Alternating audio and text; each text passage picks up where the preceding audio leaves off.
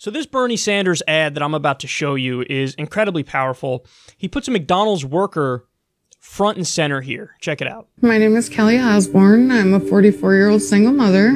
I also raise a grandson that's 5 years old all by myself. If I didn't have him, I probably wouldn't be here. I would have nothing to survive for. Nothing. He's my special angel. I work for McDonald's for $8.25 an hour, and it's just not a living wage. I'm not making it. I'm a stage 4 cancer survivor. The last 12 to 15 years of my life, I've been fighting cancer. If I miss a paycheck, I'm screwed. I would literally become homeless. Iowa is a lot of working people, hard-working people. Farmers can't make it. Regular workers can't make it. We're just struggling. The whole state is. After paying rent, I barely have enough money to put food on the table and do the other things I need, like put shoes on my grandchild's feet. I live in such a small apartment, I have to go outside to change my mind. Well, my grandson has to sleep in the living room. His name is Ryden, and he is 5 years old, and he's partially autistic. What I would like to see for him when he gets older and gets a job is union rights, is $15 an hour, so he can survive. I work 30 to 40 hours a week, and I still can't make ends meet.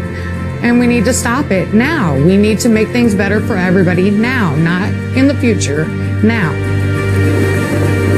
The fight at McDonald's is a fight for millions of working class people who are sick and tired of working longer hours for lower wages. They are sick and tired of not being able to afford rent, or health care, or child care for their children. And today we say as loudly and clearly as we can to McDonald's, pay your workers a living wage and negotiate with a union.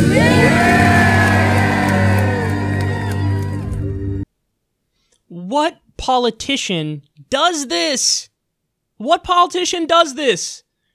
Okay, he has repeatedly, specifically called out various corporations.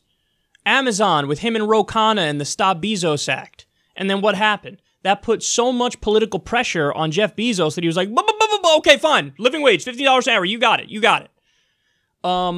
He did the same, he protested with Disney workers, called out Disney directly, and then they raised wages. So we got 350,000 people a raise with what they did on the Amazon front. Now, he's doing it again, and he's doing it with McDonald's now. What politician does this? What politician? See, it's one thing to be a layer removed and to just speak in general. Like, hey, I'm saying maybe we should make the minimum wage a living wage so people can live lives of basic dignity. But to go that next step to say, hey, you, no, I'm calling you out. McDonald's, I'm calling you out. Why are your wages too low? Raise your wages. Why aren't you raising your wages? Bernie Sanders has been protesting with workers on the front line. Listen, and this isn't just like, oh, he's only doing it because he wants to run for president. He's always done it. Now it just gets a little more recognition because he's also running for president. But go back and watch that ad again. Let me ask you a question. What's that ad primarily about? Is that just an ad of Bernie Sanders for president? Is that the main point of that ad? Go back and watch again. There's more time in that ad dedicated to an actual McDonald's worker telling her story and explaining what's happening in her life and what these conditions are like. So in other words, Bernie Sanders is quite literally putting the issue itself of a living wage ahead of his own presidential campaign. So he's saying, hey, I'm taking a step to the side. Here's a McDonald's worker, okay? Here's the struggle that she's going through. I'm going to have her tell her story. I'm going to let you know I'm on the side of the workers. But first and foremost comes the issue. It's not every other candidate. Seriously, go back and watch like some of Biden's launch ad and some of the others.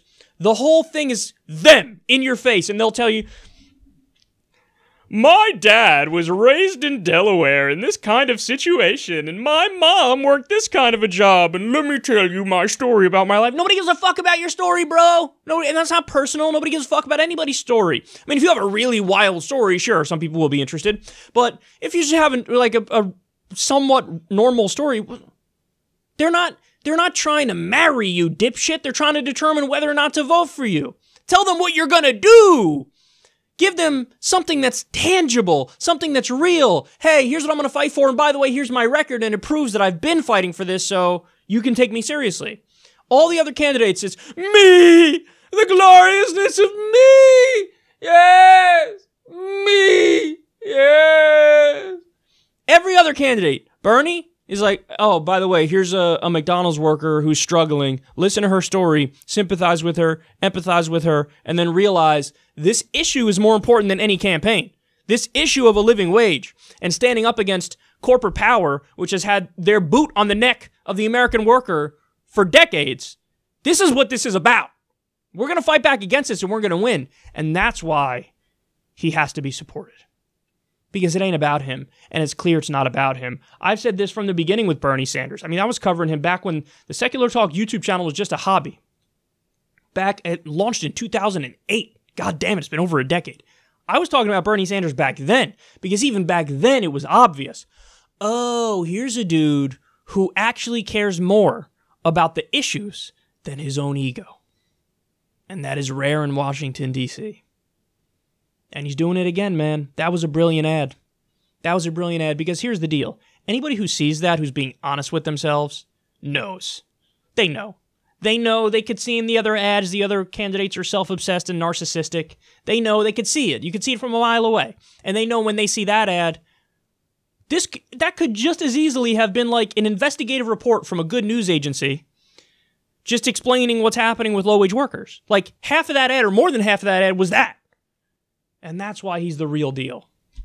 Because you get the sense, at the end of the day, it's not even necessarily that he wants to be president. It's that we need an ally to real people in Washington, D.C. to even give us a fighting chance at fixing the country for the future and improving everybody's life.